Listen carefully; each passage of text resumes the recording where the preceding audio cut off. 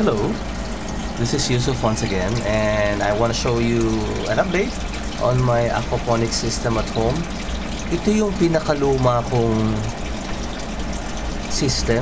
I call this system number 1, although napalitan ko na yung growbed niya with a bigger tub at medyo hindi pa rin nagpipick up yung pag-normalize ng siguro yung bacteria content niya. Kaya na-halt yung growth ng aking okra at ng aking basil. I tried to grow back some watermelon pero for some reason they're not up. They're just like two weeks old tapos namamatay uli siguro sa init because now in Jeddah we're experiencing mid-40s temperature kaya medyo nagre-react siguro yung mga halaman, but somehow I'm happy that the basils are holding on.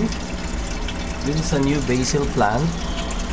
That's another cluster of basil plants. And then about a week ago I planted some Ampalaya or bitter melon seeds. Naging maganda naman yung result. Ayan, they're already climbing up the improvised trellis that I did. This is another Ampalaya plant. These are 2 weeks old, almost 2 weeks. Somehow also yung tomatoes, I think these are tomato seedlings that have grown, kaya lang hindi talaga lumalaki. Siguro din dun sa init. These are other veggies or herbs that I just threw in there. Yan yung tomato. So far this is an old okra or ladyfinger. This is just maybe around 4 or 5 months old. Ito yung isa sa mga plants that has been in this system since I started, yung okra tsaka yung basil. So far the fish are all there.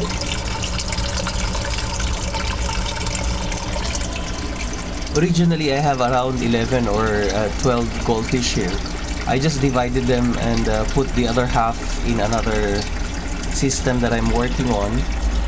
So this is it. I'm just imagining that it could have been better if I'm doing this same thing in the Philippines where the weather is more friendly to plants and herbs. But anyway, I'm still in the learning process, and I hope that when I get home to the Philippines, I'll be able to share about the information that I know about aquaponics to my friends, and hopefully help communities to have their own garden for their own consumption or for sale. So that's my aquaponics system number 1. It's about 5 months old, and I'm doing this in Jeddah.